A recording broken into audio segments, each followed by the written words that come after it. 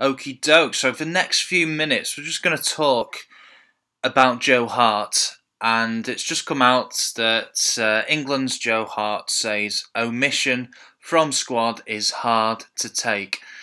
I can understand him being gutted, but being hard to take, I think he feels a bit hard done by. There's been a few rumours as well that he blames Moyes for this. Blames Moyes for his omission from the England squad because he didn't play for the last three Premier League games of the season. Even if he had, I think that's just a very poor excuse. Joe Hart only has one person to blame, and that's himself. He's, for at least a couple of seasons now, he's been very, very poor. And I was a big fan of Joe Hart, especially when Manchester City first won the Premier League title in 2012. He was magnificent then.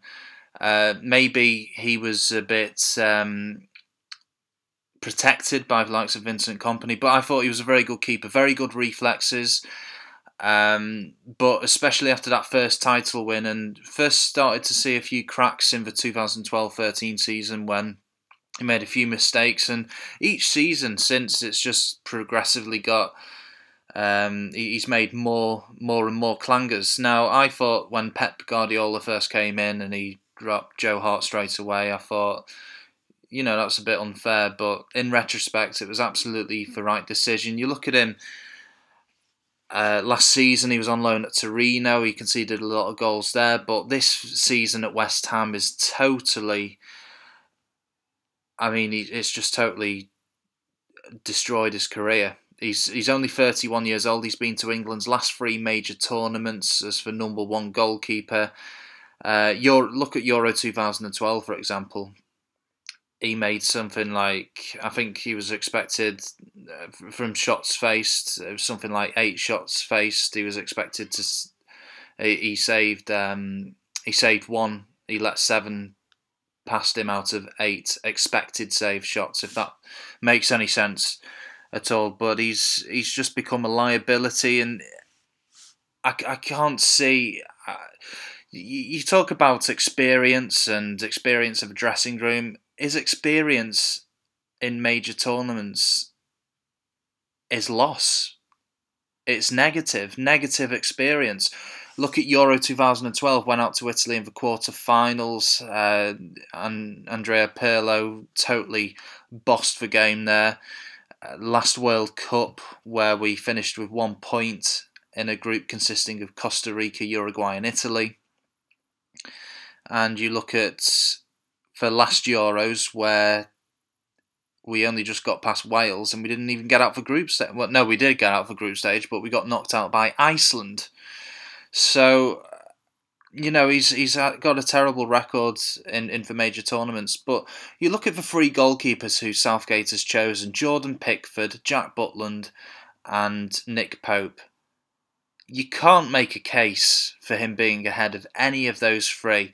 Now, for the first 2 choices, Butland and Pickford, fair enough. But I've seen a few people saying that he should have gone instead of Nick Pope. No, Nick Pope needs this experience. He's a young goalkeeper. He could be number 1 going into the next tournament. Who knows? He's had a fantastic season with Burnley.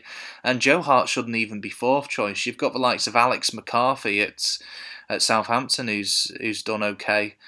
Tom Heaton, who's been out injured this season, has been unlucky as well.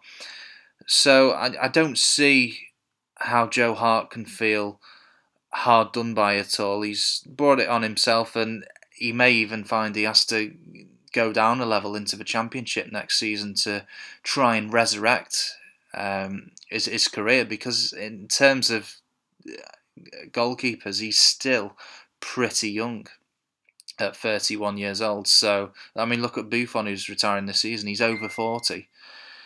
So, it's been a big fall from grace for Joe Hart, but he just needs to take it on the chin, try and improve his game, because and get back to the standards he was at 5 years ago, because he was a world-class keeper back then. Some people will disagree with me, but I think he was a world-class keeper, and I've never quite seen a fall from grace for a goalkeeper as I have with Joe Hart, and I do generally feel very sorry for him, but he really needs to up his game, and he could still have an England future, but he needs to improve a heck of a lot. So let me know what your thoughts are in the comment section. Do you feel that Joe Hart should be going to a World Cup? Do you think he has any right to feel hard done by? Let me know below.